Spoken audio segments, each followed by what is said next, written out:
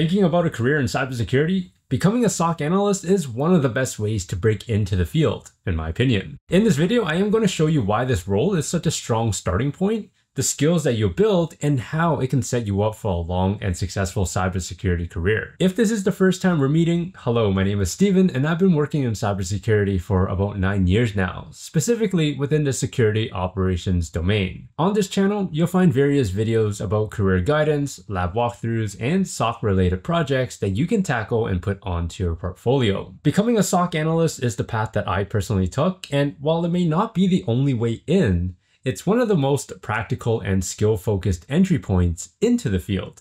Let's walk through 5 reasons why starting a SOC analyst can be a smart move, and what you can expect along the way. Reason number 1, you develop an analytical mindset that essentially applies to any cybersecurity role. As a SOC analyst, you'll learn how to investigate alerts, connect the dots between seemingly unrelated data, and detect patterns that signal real threats. This type of thinking is the foundation for everything from threat hunting to digital forensics and incident response. If you enjoy solving puzzles and breaking things down step by step, then SOC work will sharpen those skills quickly. You don't just learn to spot what happened, instead you learn how to ask the right questions, dig deeper, and uncover why it happened. And those are the core skills that will carry over into any path that you choose later on. Reason number 2, you get hands-on experience dealing with real threats in real time. As a SOC analyst, you'll be in the front lines, or in the weeds, as some may say. You'll see phishing emails come in, you'll analyze logs using various tools like a SIM or EDR,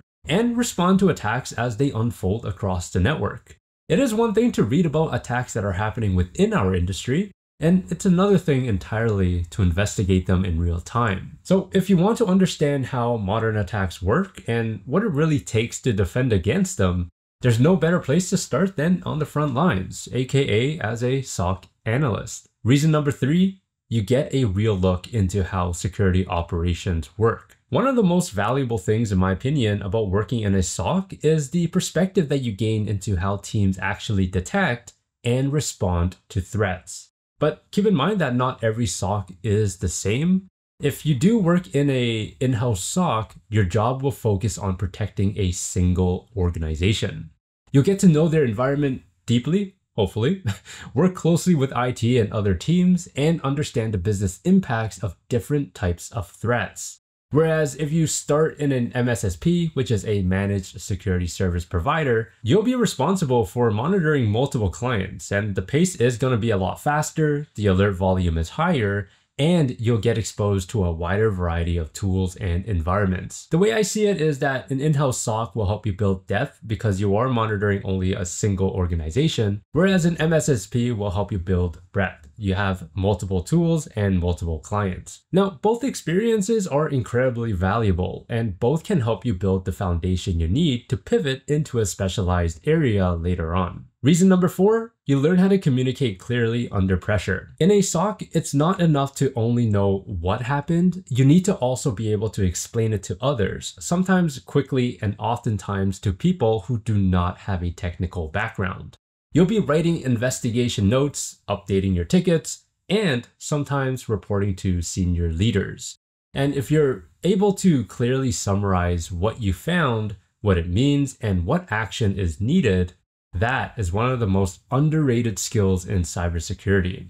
And it is one of the first things that you'll start developing in a SOC role. Reason number 5, it opens the door to multiple career paths. A SOC role doesn't lock you into just one track. It gives you the technical foundation and the investigative mindset to branch out to other roles. Some analysts might move on to a more specialized role like threat hunting, digital forensics, or incident response. Others might go into detection engineer, cloud security, or pivot into red team work.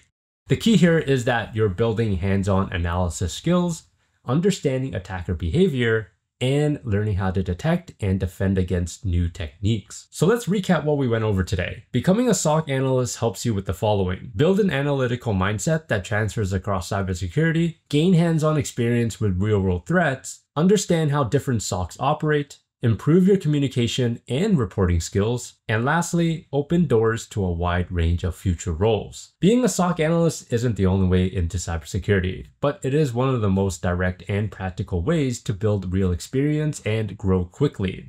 So, are you interested in becoming a SOC analyst? And if you are, I would recommend that you do check out my other videos on this channel. That is it for the video, and I hope that you found that informative.